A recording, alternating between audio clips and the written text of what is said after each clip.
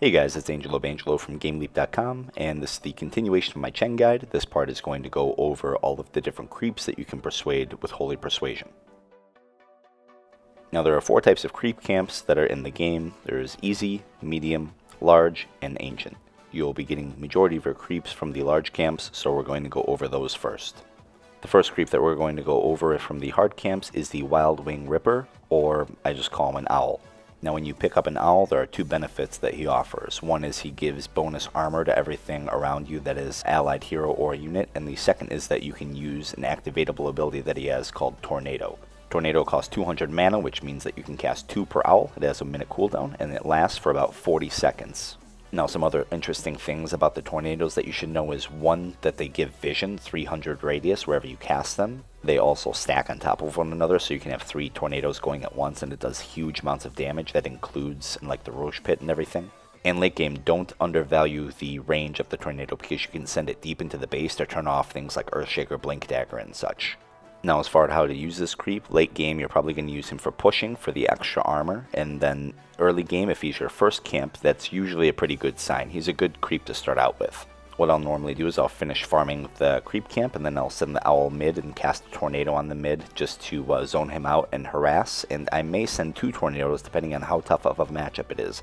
Meanwhile, while I'm harassing with mid, I'll be stacking the hard camp so that I can stack that up and farm it later. You can get 4 camps usually. By the time he does both tornadoes, you have to send him back, and then you bring him back to you, and that usually will get you 4 levels. You'll be about a little over level 4 when you're done. Next creep that we'll talk about is a bit more simple. He's the Hellbear Smasher, or the Cranberry, or the Clapper, whatever you want to call him. He basically has a War Stomp that's kind of similar to Panda and Brewmaster's Clap, basically just slows and does damage. You can use this to gank very well, and in team fights he actually has an aura that increases your attack speed, so he's good to have at least 1 in your army late game. The main weakness of ganking with him is that you need the opponent to be completely out of position, and you have to approach them from behind their position because of his slow move speed. But basically you'll go up, right click your hero to the opponent, you'll use Clap on the Ursa, and then you'll micro the Ursa and move him back and forth to kind of block the retreat while you're right clicking with Chen, and then you can use your W at the last second to get the kill. The next creep that we'll go over is the Satyr Tormentor. You've probably seen him before, and you've probably been killed by him before, because he likes to shoot his little Hadouken ball at people randomly in the jungle and kill them for last hits. He can be kind of a jerk. Now this creep you literally have to send mid or to the lane. He is incredibly strong in the laning phase and incredibly weak in the late game. He's strong in the laning phase because he can shoot his Shockwave, or Hadouken, which is what most people call it. It's 100 damage, which is huge early game, and he has an aura called Unholy Aura that's basically a ring of health in health regen. So you get this guy first creep camp, it's basically your job to send him mid and win mid for your team. His right click damage is respectable, his Hadouken is 100 damage, which is huge, and the fact that he gives your mid in Unholy Aura, which like I said is about a ring of health worth of regen, makes you able to trade last hits very, very well with the opposing mid. It's basically an unwinnable lane if you send Satyr Tormentor to your mid lane. Really helps out your team a ton, so don't ever use this guy to farm in the beginning of the game. Send him mid, or at least to your safe lane to help them. The last of the hard camp creeps would be the DTS, the Dark Troll Summoner, or the Trapper as some people call him. Now the Trapper is good in general. He's probably my favorite creep. He has a ranged ability that will basically ensnare any opponent, and it also has a mini stun, so it can stop TPs, and it goes through BKB, which is amazing. The fact that he can also summon skeletons as a secondary ability gives you the ability to cut a creep wave by jumping the skeleton, moving him past the tower, and pulling the creep wave away from the tower to give you an easier tower early game when you're pushing. You just take the skeleton, micro him past the tower, and pull the next creep wave away from the tower so that you can basically beat on it relentlessly and take it very easily.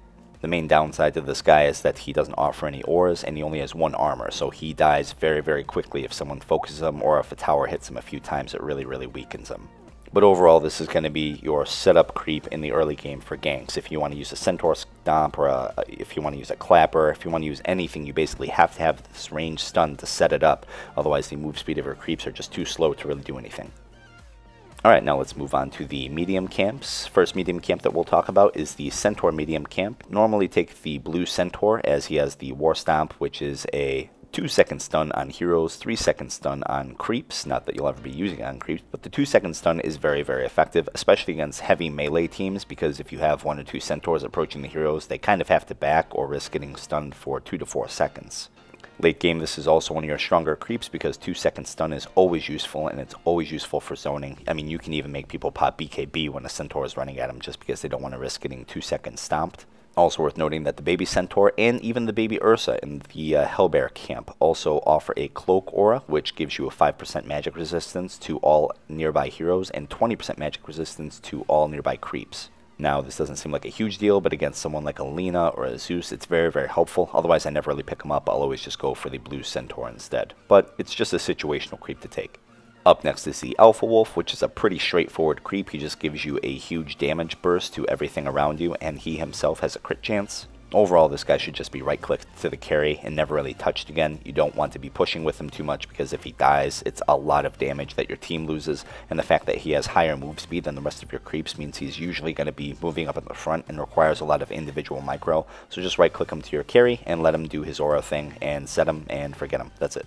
Late game, this is probably one of your strongest creeps, so don't ever farm him, don't ever skip him. I mean, past 30 or 40 minutes, this is a huge damage boost to your team. He's 100% necessary if you ever see him. Never skip him. Now I've got the Ogre Frost Mage.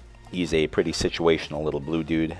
You can usually use him best against high physical damage lineup, someone like a TA or like a Life Stealer, anyone that does a lot of physical damage, especially if they're melee, because the slow really affects them a lot. He's very, very powerful. Otherwise, he's mainly a defensive creep. You can't use, kill or anything really, but if you're against like a Zeus, Lena, or heavy magic damage, he's pretty worthless.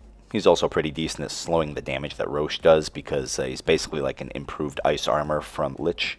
And it really lowers the amount of damage that your heroes and creeps take during the Roche because it slows its attack speed by so much. And the attacks do very little because of the increased armor. Then we've also got the Mud Golems. That's another medium creep. These guys used to be a nightmare for Chen because you couldn't possess them. Now you can. They don't do a ton of damage. They do have a stun that's a range that has a 30-second cooldown, but it has no mana cost. This is okay. I mean, you can chain them together, but the stun is so low, it's not really good for any sort of damage. You could use it to interrupt other channeling spells like Crystal Maiden Ult or something since it's ranged. The travel time is decent for the rock. Overall, I don't really like these guys because if you take him to gank, now you have to go back and farm, and they're really bad at farming. You want to be getting creeps that have a fine balance between ganking and farming. Golems are great at ganking, they're horrible at farming, so once you're not ganking, slows Chen's levels and experience down. Not always worth picking up in my opinion. For the easy creep camps, there are pretty much two creeps that you can get. There's either the Harpy Stormcrafter or the Kobold. The Harpy Stormcrafter offers nothing to Chen himself, but he's more of like a team creep. He's mainly just used to win middle. What you do is you just grab him, send him mid, and he has a very spammable nuke. It's 140 damage minus magic armor, and then it's a 900 cast range for it and only 4-second cooldown. He can cast a total of 10 of them before he's out of mana. The only problem is once he's out of mana, you're going to be completely underfarmed and underleveled, so you have to spend a lot of time stacking the hard camp in between your lightning, and then you have to pray for a owl so that you can farm back up and catch back up in levels. Otherwise you're going to be kind of screwed. Now the Kobold is another guy that you can get from the easy camps. He's basically just like a little goblin dude with goblet, and he's pretty worthless early game and pretty worthless mid game, but he's more powerful late game when the movement speed aura that he provides is actually useful. He helps you move your ancients around, helps you move your creeps around, your rotations are a little bit faster, you can kite melees a little bit more easily, but yeah, he should never be picked up until it's like the late game, and all of your creep nukes are pretty much worthless because the damage is so low compared to the hero health pools on the opposing team. The last types of creeps that you can get are the Ancients, and you can only get them with the Aghanim Scepter. If you are level 6, you can get 1 Ancient. If you're level 11, you get 2. If you're level 16, you can get 3. You can never have 4 Ancients. Ancients are extremely tanky, extremely powerful. Most of the time you'll only be getting 2 because rarely do you ever hit 16 as a Chen. Normally you'll either lose the game or win the game by that time. The first Ancient we'll go over is the Thunderhide. He's pretty decent against high melee lineups. He has an ability called Slam that slows attack speed and move speed for heroes that are around him. The radius is only 250, so it's extremely small. But if they have someone with a Blink Dagger, normally what happens is the Blink Dagger hero will blink out of position, stun someone or whatever, then everyone will follow up. And when everyone's following up, it's a good opportunity to move your Triceratops, is what I call them. You just move them into all the heroes and get a slam. You can get like a 2, 3, even 4 hero slam, and that can win a team fight on its own. The second ability it has is Frenzy, and that just increases attack speed for another hero. Very good on right-click heroes like Drow, Shadow Fiend, etc. That can help you push a tower very, very quickly.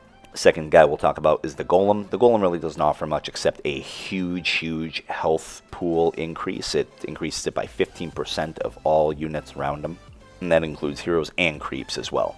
You should pretty much have one of these guys in your army at any given time because he helps both versus physical damage and magical damage. He doesn't contribute much to pushing, but the team fights he offers a lot of sustain, and that's very important because the opportunity to go Greaves, Hand of God, then Greaves again versus just Greaves, Hand of God, and then people are dead, it gives you a huge amount of sustain in team fights. Don't ever skip this guy. Just at least get one. You never really need two.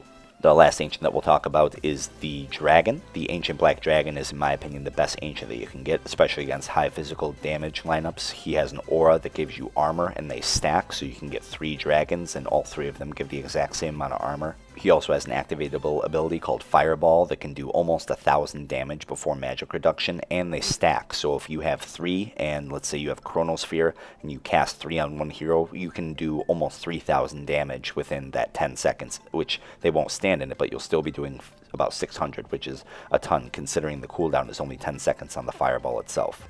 They also offer flying vision. When you cast the Fireball, it gives you flying vision of that area, and they also have a splash damage. So overall, I think this is the strongest ancient you can get. Get as many of these guys as possible. I like to have 2 of these and 1 golem in most situations. And the very last creep that we're going to talk about is the Siege unit. Now, a lot of people like to grab the Siege unit because it does extra damage to towers and it's incredibly tanky, but I'll tell you right now, this is one of the worst creeps that you could possibly get.